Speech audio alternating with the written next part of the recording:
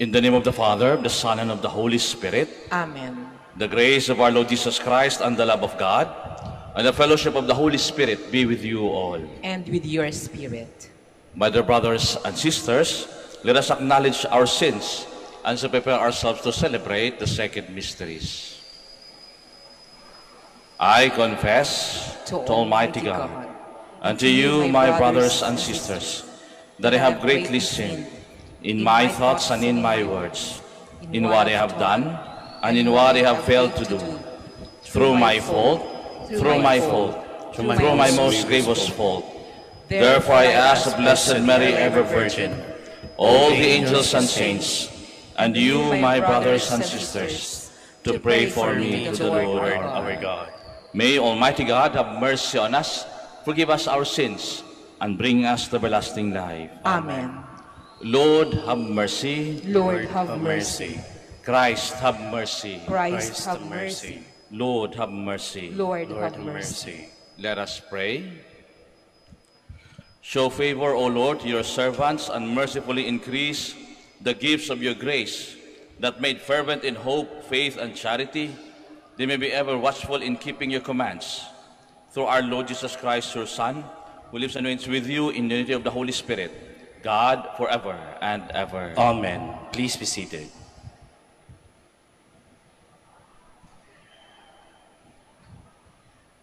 A reading from the book of the prophet Micah.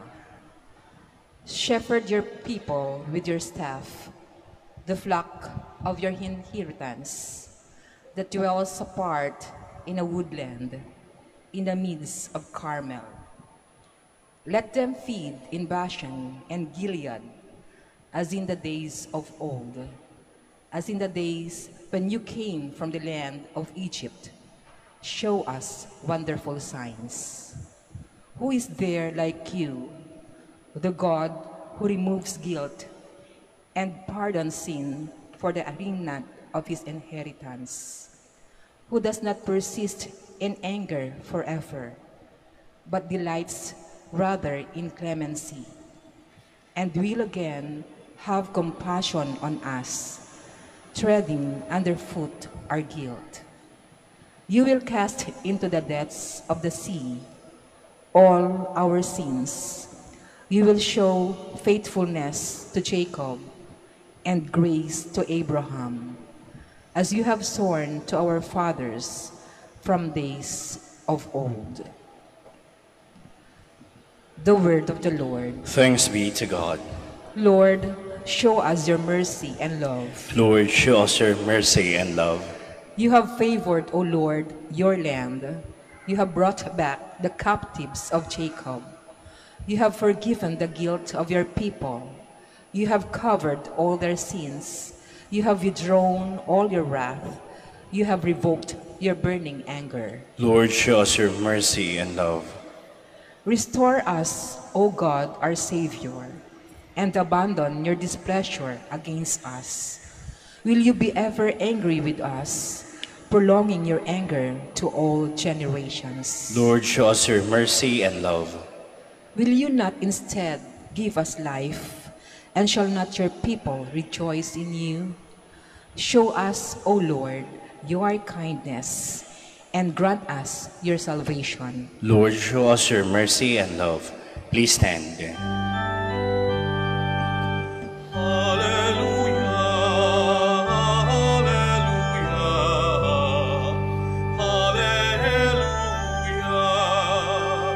Whoever loves me will keep my word, and my Father will love him, and he will come to him. Hallelujah, hallelujah, hallelujah. The Lord be with you. And with your spirit. A reading from the Holy Gospel according to Matthew. Glory to you, O Lord. While Jesus was speaking to the crowds, his mother and his brothers appeared outside, wishing to speak with him. Someone told him, "Your mother and your brothers are standing outside, asking to speak with you." But he said in reply to the one who told him, "Who is my mother? Who are my brothers?" And stretching out his hand toward his disciples, he said, "Here are my mother and my brothers. For whoever does the will of my heavenly Father is my brother and sister and mother." My dear brothers and sisters, the Gospel of the Lord. Praise to you, Lord Jesus Christ. Please be seated. Magandang umaga po sa inyong lahat at welcome po sa Minor Basilica ng Our Lady of the Rosary of Manaoag. Good morning po. Pamilya. Ang pamilya ang dahilan kung bakit, di ba, maraming yan. Kung bakit, Kung bakit ako nagsusumikap, kung bakit ako nagtatrabaho ng maayos, kung bakit ako nag-aaral ng maayos dahil sa aking pamilya. Our family can be a source of our strength, but it can also be the source of our weakness. It's a reality that we cannot deny. Alam natin yan. Kapag nagkaroon ka ng pamilya na maayos at maganda, swerte ka. Pero kapag nagkaroon ka ng pamilya na ang mga kasama ay mga walang hiya, ang malas mo naman. Kaya nga sa atin, lalo na sa atin mga Pilipino, na tayo po'y family-oriented. Family is everything. The reason for almost anything and for almost everything that we do. Kahit nga sa politics, mapapansin ninyo, ayan, swertihan na lang minsan na kapag nagkataon na nagkaroon kayo ng politicians na hawak nila ang lugar ninyo, buong pamilya, maswerte kapag sila po'y mabubuti, uunlad ang lugar. Malas na lang kapag nataunan kayo na ang pamilyang politician na taon sa inyo ay mga walang hiya, sugapa. Hindi ba? Malas. Kahit saan, we work and we fight for our family. It's a reality of life. Di natin madidinayan. Meron nga isang lugar ngayon, may isang bansa na nasira dahil sa isang pamilya. Pangalanan ko na, nasa news naman. Sri Lanka. Sri Lanka is a very good place. Kaso, nasira ng isang pamilya. Nung nanalo yung isang prime minister, presidente, lahat, nilagay lahat nung sa pwesto, mga kamag-anak incorporated, ayun na. Ano nangyari? False policies, mga maling palisiya, panggobyerno, mismanagement, corruption ng buong pamilya, ayun na, nasira ang buong bansa. O, kita nyo na yan. Sometimes, we love our family and there's nothing wrong with that. Kaya nga kahit sa Ebanghelyo binasa natin, dito natin makikita that there are two levels of being a family. Two levels. Unang level yung tinatawag natin na biological, physical. Hindi natin ma-deny na si Jesus ay anak ni Maria.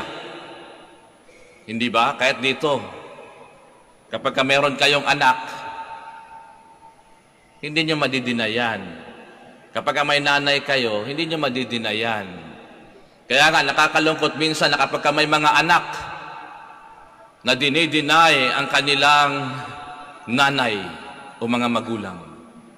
Di ba last election, merong isang politician, dininay ng kanyang anak.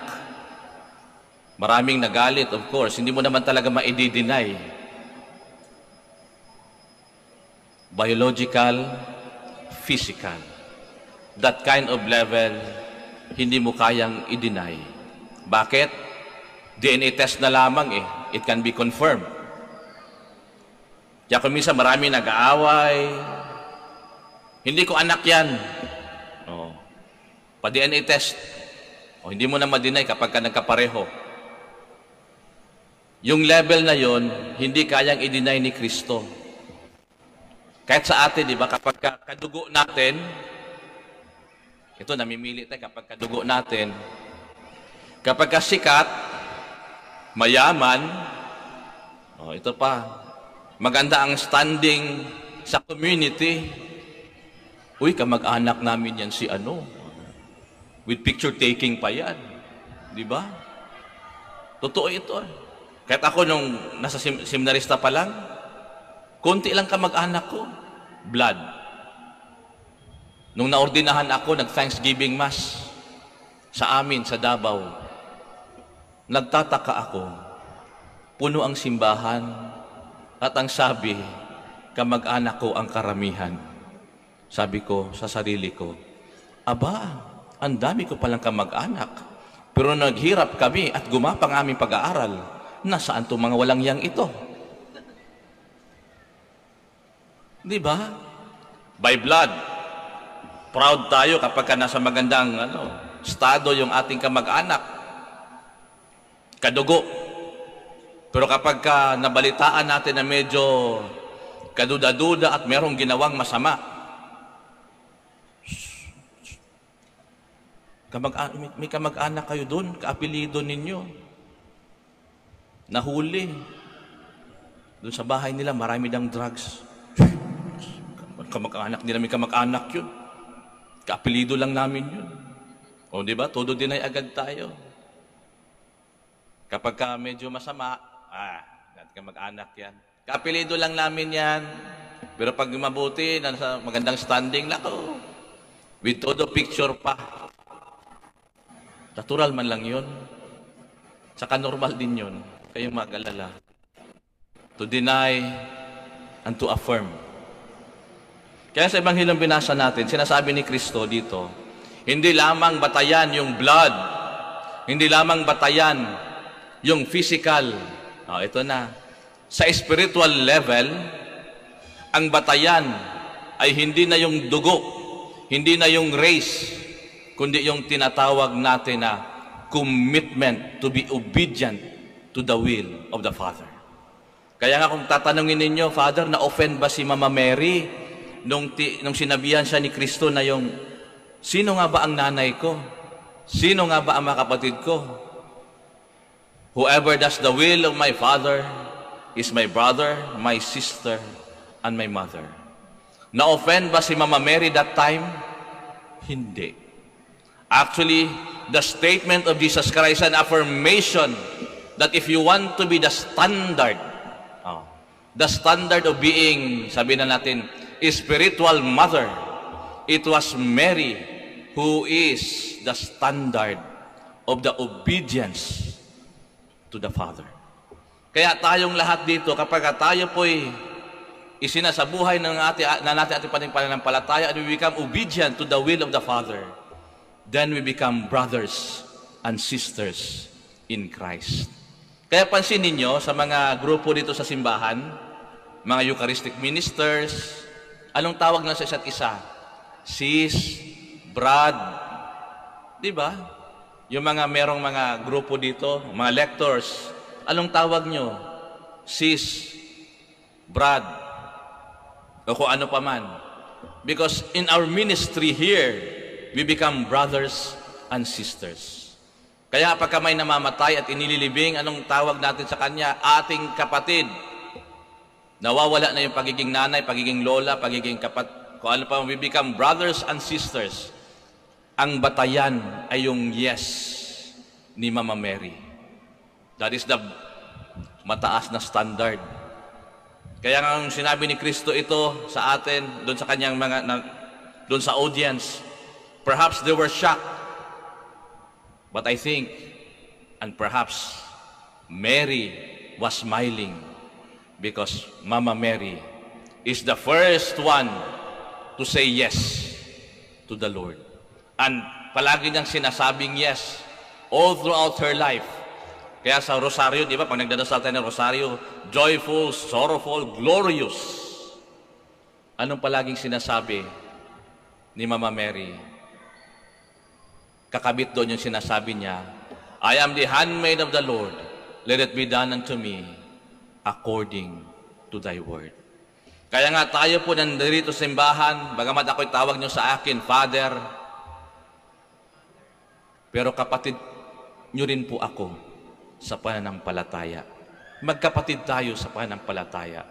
Kaya kung minsan may edad na dito, tatawag sa akin na Father, magbe-bless. Minsan sinasabi ko nga kayo ba magbe-bless o ako? Sapagkat sa totoo lang, because of our faith, on that spiritual level, we become members of a bigger and spiritual family, the church. Kaya nga ang tawag natin dito, di ba? Madalas sinasabi sa simula pa lang, di ba?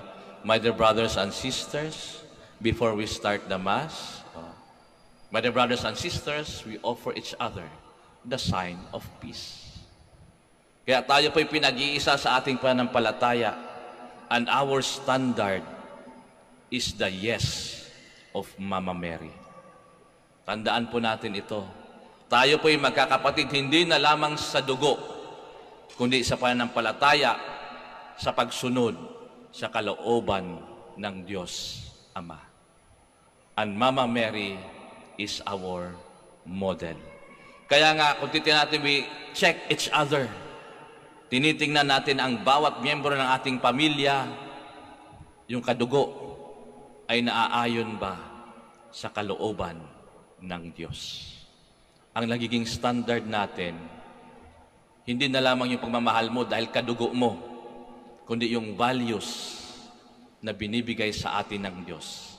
Ano po yun? Yung katotohanan ng magmahal, magpatawad, umunawa, yan, pinapractice yan sa isang pamilya. Gumawa ng tama, at katulad ni Mama Mary, na sinabi niya, I am the servant of the Lord, let it be done unto me according to thy word. We are one family because of faith, because of our yes to the Lord. Hindi ba, mga kapatid? Let us all stand.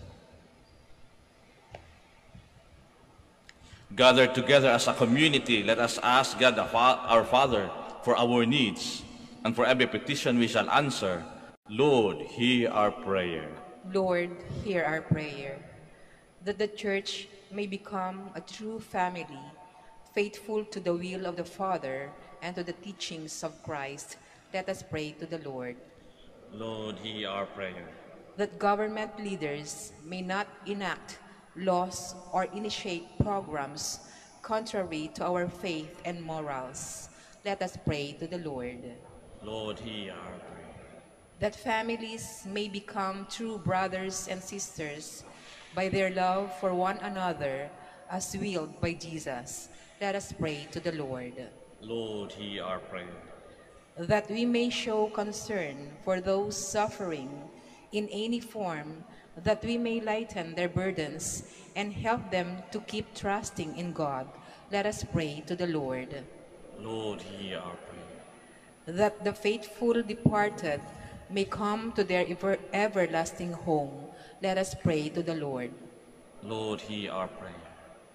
In the silence of our hearts, we also pray for our personal intentions, and we also pray for the safety of all those who are traveling today. Let us pray to the Lord. Lord, hear our prayer. Loving Father, help us to become your faithful children who are obedient to your holy will. Grant this through Christ our Lord. Amen. Please be seated.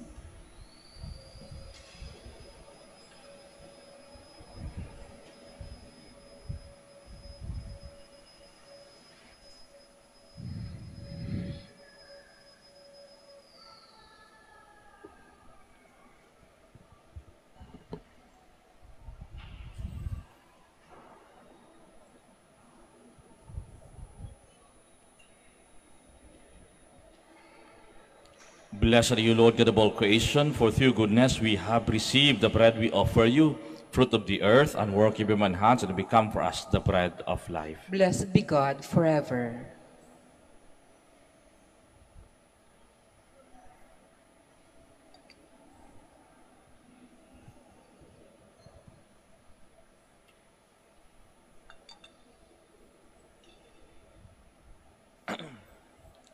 Blessed are you, Lord God of all creation, for through goodness we have received the wine we offer you, fruit of the vine, and work of human hands, and become our spiritual drink. Blessed be God forever.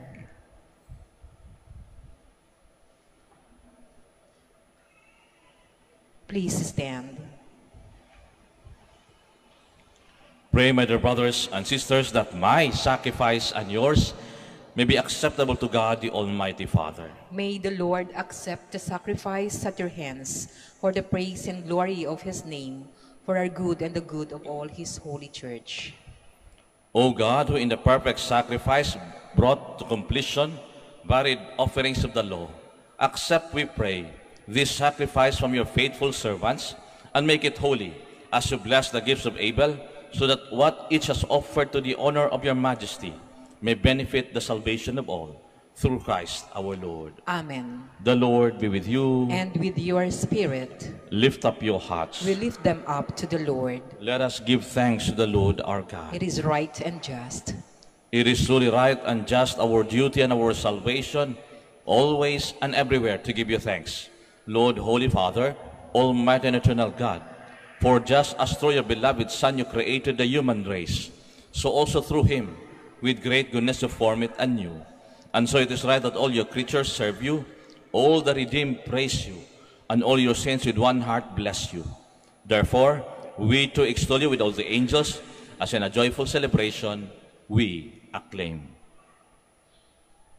Holy, Holy, holy Lord God of hosts, heaven and earth are full of your glory. Hosanna in the highest. Blessed is he who comes in the name of the Lord. Hosanna in the highest. Please kneel. you are indeed holy, O Lord, the fount of all holiness. Make holy, therefore, these gifts, we pray, by sending down your Spirit upon them like the dewfall, so that they may become for us the body and blood of our Lord Jesus Christ. At the time he was betrayed and entered willingly into his passion, he took bread and giving thanks, broke it, and gave it to his disciples, saying, Take this, all of you, and eat of it, for this is my body, which will be given up for you.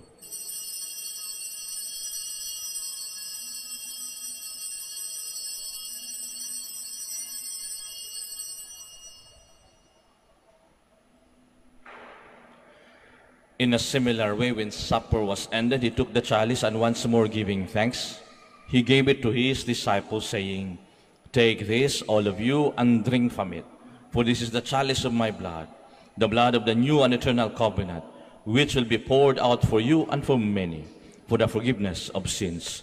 Do this in memory of me.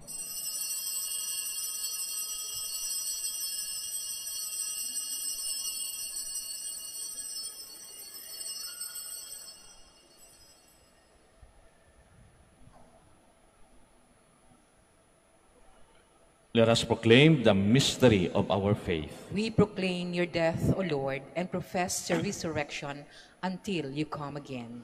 Therefore, as we celebrate the memorial of his death and resurrection, we offer you, Lord, the bread of life and the chalice of salvation, giving thanks that you have held us worthy to be in your presence and minister to you. Humbly we pray that partaking of the body and blood of Christ, we may be gathered into one by the Holy Spirit. Remember, Lord, your church spread throughout the world, and bring her to the fullness of charity, together with Francis our Pope, Socrates our Bishop, and all the clergy. Remember also our brothers and sisters who have fallen asleep in the hope of the resurrection, and all who have died in your mercy. Welcome them into the light of your face. Have mercy on us all, we pray, that the Blessed Virgin Mary, Mother of God, with the blessed apostles and all the saints who have pleased you throughout the ages, we merit to be co-heirs to eternal life, and may praise and glorify you through your Son, Jesus Christ. Through him, and with him, and in him, O God, Almighty Father, in the unity of the Holy Spirit, all glory and honor is yours forever and ever. Amen. Please stand. At the Savior's command, and formed by divine teaching, we dare to say,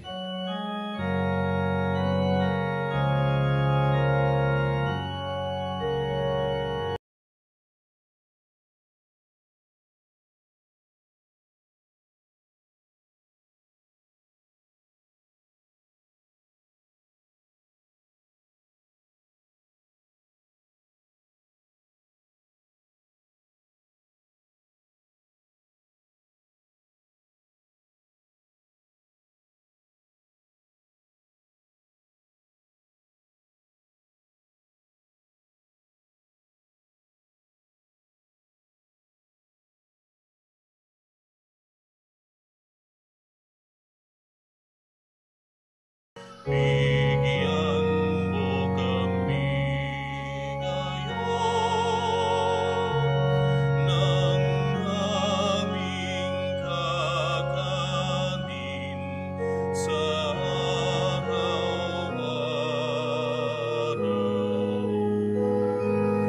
At patawarin mo kami sa aming mga sala, para ng pagpapatawad namin sa nagkakasala sa amin.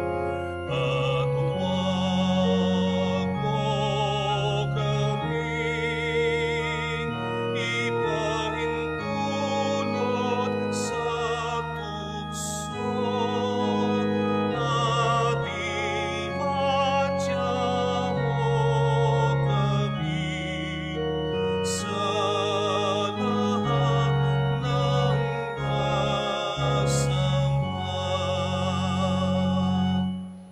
Deliver us, Lord, we pray, from every evil. Graciously grant peace in our days, that by the help of your mercy we may be always free from sin and safe from all distress, as we await the blessed hope and the coming of our Savior, Jesus Christ. For the kingdom, the power, and the glory are yours, now and forever.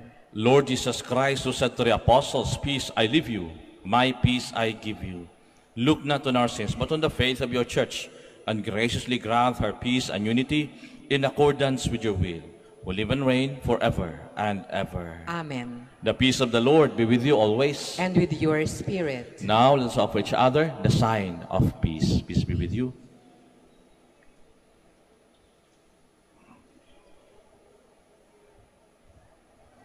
Lamb of God, Take you away the sins of the world. Have mercy on us. Lamb of God, you take away the sins of the world. Have mercy on us. Lamb of God, you take away the sins of the world. Grant us peace. Please kneel.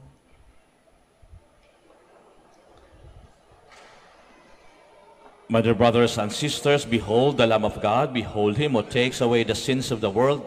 Blessed are those called to the supper of the Lamb. Lord, I am not worthy that you should enter under my roof, but only say the word, and my soul shall be healed.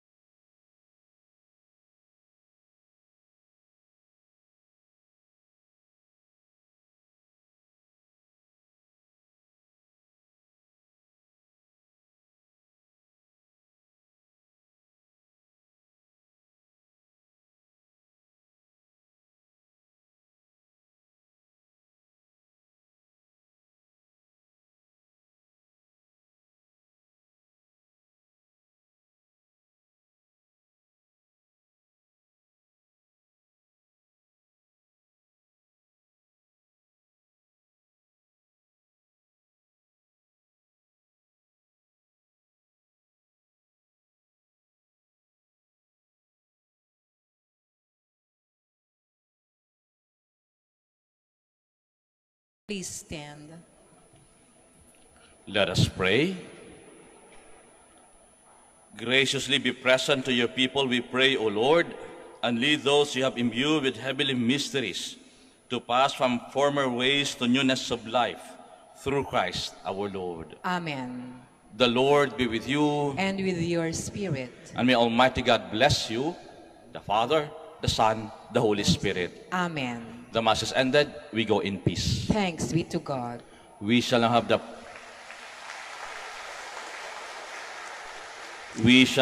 prayer for the blessing of the sick, and afterwards the prayer for the blessing of rosaries and other religious articles. Our help is in the name of the Lord, who made heaven and earth. God, our Almighty Father. By your blessing, you give us strength and support in our frailty. Turn with kindness toward our sick brothers and sisters. Free them from all illness and restore them to good health, through the intercession of Our Lady of the Rosary, Manaoag, so that in the sure knowledge of your goodness, they will gratefully bless your holy name. We ask this through Christ our Lord. Amen. Prayer for the blessing of rosaries and religious articles and images. In memory of the mysteries of the life, death, and resurrection of our Lord Jesus Christ, and to the honor and glory of the Blessed Virgin Mary, Mother of Christ, Mother of the Church, Our Lady of the Rosary, Manaoag, may these rosaries, images, candles, oil, and other religious articles be blessed and made holy in the name of the Father, and of the Son, and of the Holy Spirit. Amen. Maraming salamat po, and have a nice day.